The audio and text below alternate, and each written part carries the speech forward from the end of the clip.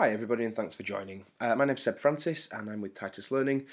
Today we're going to look at how to add an RSS feed to your Moodle site. Now RSS feeds are particularly useful for teachers of courses where they want to get a news feed that is relevant and specific to the topic that they're teaching, just as a bit of added content for the course.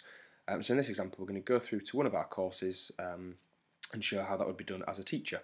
So first thing we do is turn editing on, and then scroll to the bottom of our blocks on the left hand side to add a new block, and we're going to select RSS block from it. So if you can't see this for any reason, then have a chat either with your administrator in school, have a chat with your Moodle support provider, and they can make sure that that's enabled and you can access it. And as you can see, we've just added that up here, the remote news feed. So the first thing we're going to do is click on the little settings cog and then click configure, and this is going to allow us to either add a new news feed or select from one that we've already added and made available on Moodle. So you can see there are a few here that we could select that we've added previously.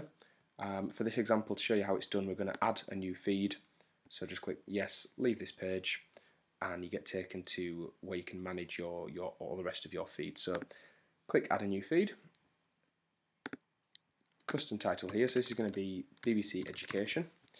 And we've gone off already, and all I did was Google BBC News Education RSS feed, and it will take you through to this, just as other feeds will do as well.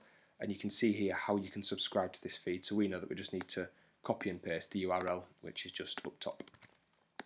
So once you've got that, paste that in.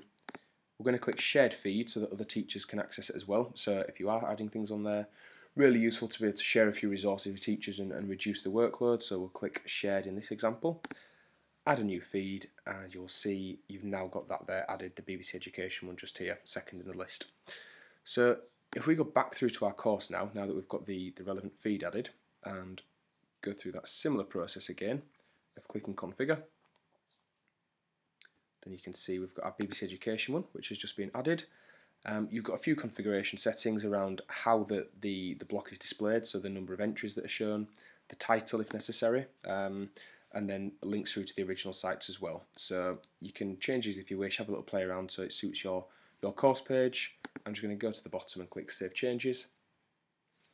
And back on our page, we can now see that the feeds are starting to be pulled through.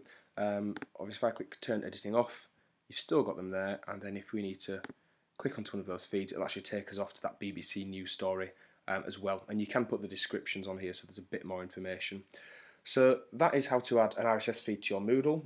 As always, any questions or comments, feel free to get in touch, and I hope you tune back in with us soon. Thanks a lot.